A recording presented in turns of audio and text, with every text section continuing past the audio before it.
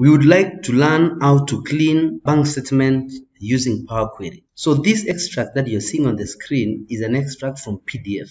So the first step, we should look at this data has been merged all in column A, such that when you expand column A, you realize that all the bank statement data has been merged on column A. So the first step is to unmerge all the data. Click on Merge and Center.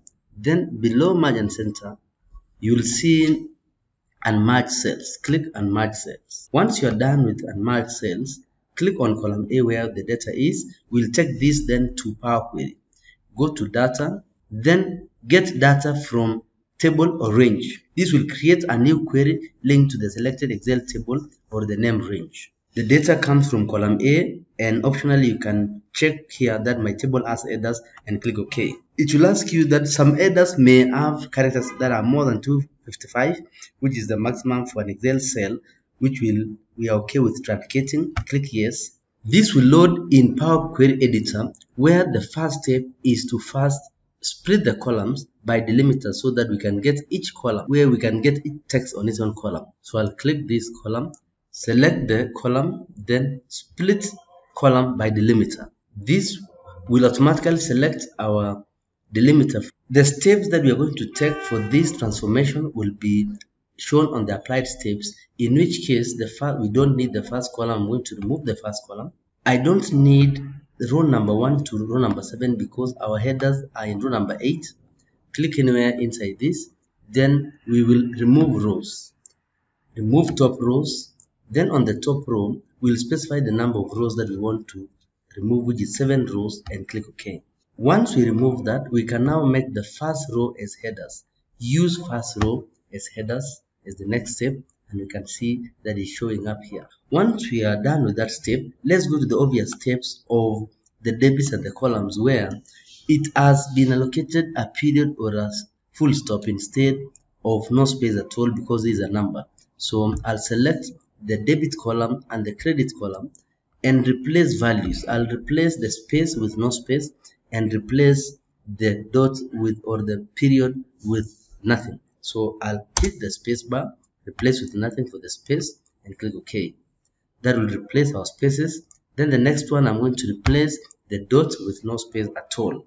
The dot here with no space at all, then click OK. Once I'm done, I need to change this text to values, so the data type will be changed from text to whole number. Once I'm done, I go to the next columns. I know for sure that the ledger date and the value date can't have spaces, so I'm going to remove spaces in null, blank, and the obvious cells or rows that don't have any value.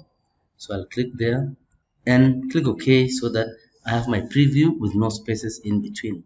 Right, now my data is clean, but my dates have issues. You can see the date is not in the standard DDYY for the standard date syntax. So we'll need to load this back to Excel. Then I'll clean the rest of the data inside Excel. I'll close this back and load to Excel. Once in Excel, I'm going to choose either the ledger date or the value date for cleaning. So I'm going to choose the value date. That is what I'm going to clean. Go to data, then text to columns. We realize that we have space on this, so I'll go to text to columns. Then this will be delimited by a front slash by selecting the front slash other, then front slash like that. Then next, but I'm going to paste this on the next non-empty column, which is here. Then I'll click finish. Once I get the dates broken down like that, I use the date function to now combine this, the year, comma, the month, and comma, the date. Then I enter to get a valid date.